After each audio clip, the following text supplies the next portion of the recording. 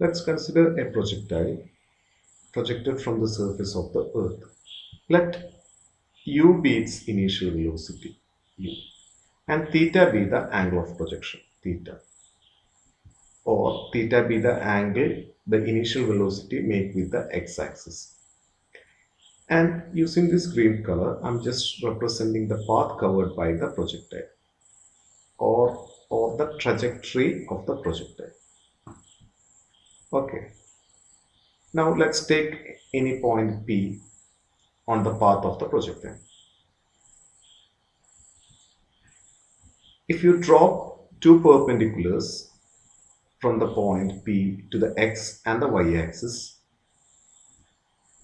this is the horizontal distance covered by the projectile, x, and this is the vertical distance covered by the projectile. This is the vertical distance and this one is the horizontal distance.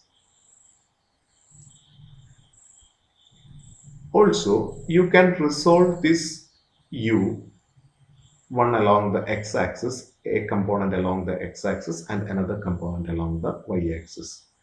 So this will be, the component along the x-axis will be u cos theta, and the component along the y-axis or in the vertical direction will be u sin theta. U sin theta. See, this is u sin theta. And this one is u cos theta. And you have to use the kinematic equation. You are just going to use the second kinematic equation, that is S is equal to ut plus half at square. For the horizontal motion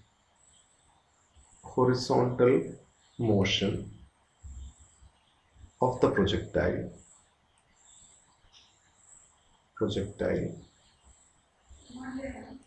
you should take the horizontal and vertical components separately, and you have to apply this second kinematic equation for both the directions separately. So for the horizontal motion, S will be Sx, that is displacement along the x direction. U will be Ux, that is the initial velocity along the x direction. Time is independent of axis, so which means time runs same for both the axes.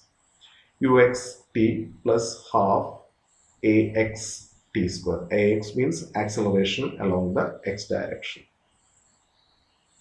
Clear?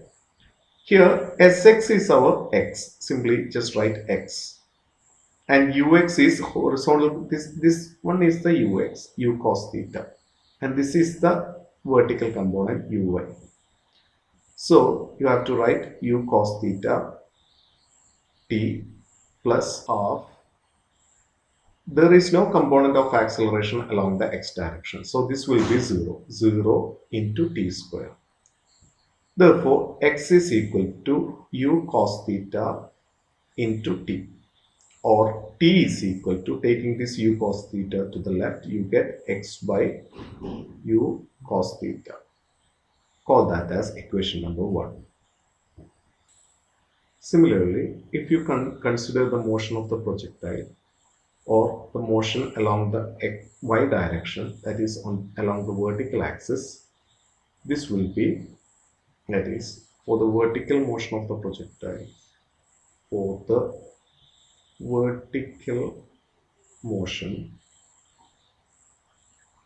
vertical motion of the projectile, this S will be Sy, that is displacement along y direction.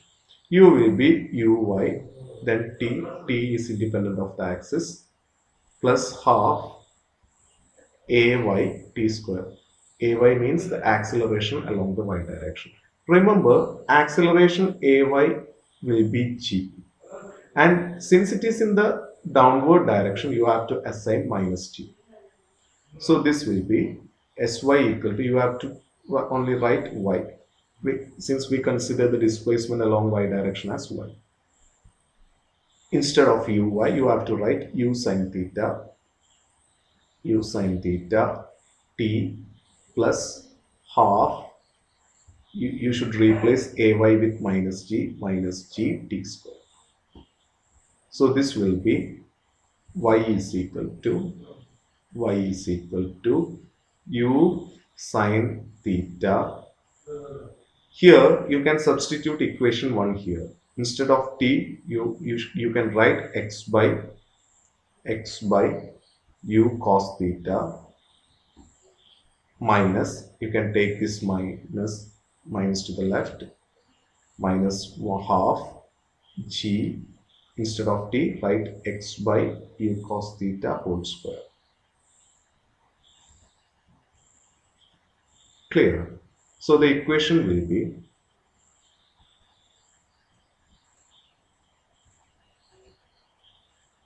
cancel this u and u.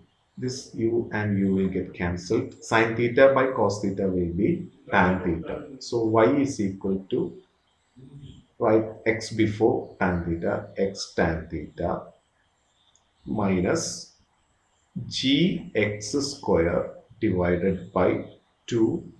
You can you should square, you should apply this square to both the numerator and denominator, that is u square cos square theta. So this is the equation of the parabola. Sorry, this is the equation of the projectile, or equation of the trajectory of the projectile. Clearly, this can be written as px plus qx square. Px plus qx square. Where on comparing these two equations, I call this one as equation number 1 and call this as equation number 2. Comparing these two, you will get p is equal to tan theta and q will be all the terms except this x square, that is minus g divided by 2u square cos square theta.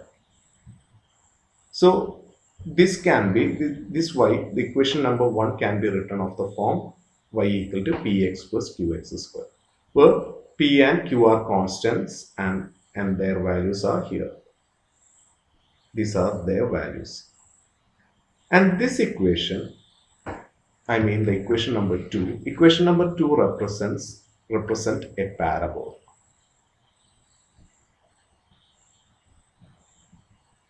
Every equation of the form y is equal to ax plus bx square represents a parabola.